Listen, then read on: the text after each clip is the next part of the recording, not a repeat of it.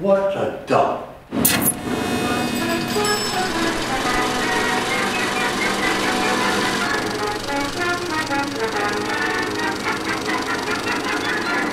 I devoted 25 years to working in the booth, and I loved it. And to see it go away, it made me depressed. I'm rapidly becoming one of the very last of my kind. The last dinosaur who survived the meteor. You know, looking around going, where is everybody? That's the attitude you get a lot of these old-time people. But it's wrong.